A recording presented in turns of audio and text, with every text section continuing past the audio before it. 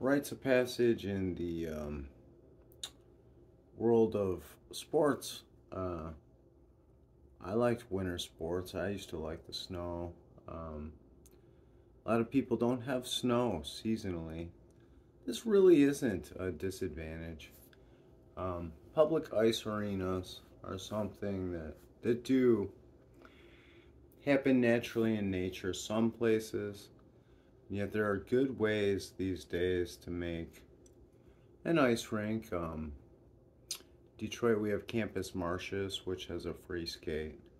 Anyway, myself as a little child, and my older brother, right next to the garage, what we would call the garage. So far as I know from Uncle Don, the sport originated in Georgian Bay, Canada. And there's a reason why. They could tell you about it. You used to call it, they called it shinny. Uncle Don called it shinny. Have you been playing shinny? No, I haven't been playing hockey, Uncle Don. But I was a child, and a lot of people tell you, you know, coaches know how to do this. But my big brother, in the middle of the winter, he shoveled to the grass, and next to the garage, he put, and it wasn't a large garage, this is a city lot home, but next to the garage, which is brown wood, he put plastic down, sheet of plastic in the snow, and sprayed it with a garden hose, let it freeze, and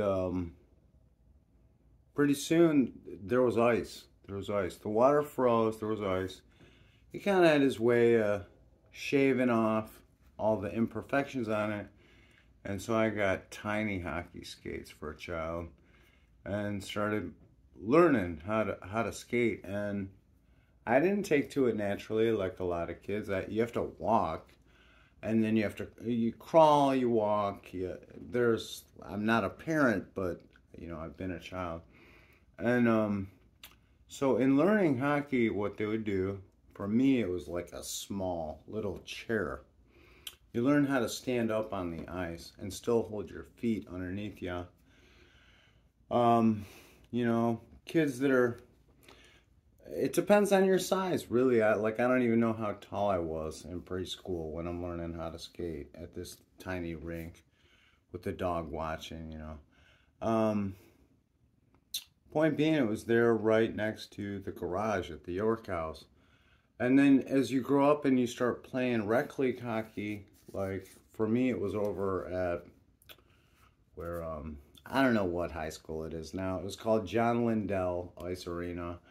And in hockey, even like the Red Wings, the Little Caesars Arena and Joe Louis Arena before, you hear them say it, or like Don Cherry says it on the it says it all the time, the old barn, you know.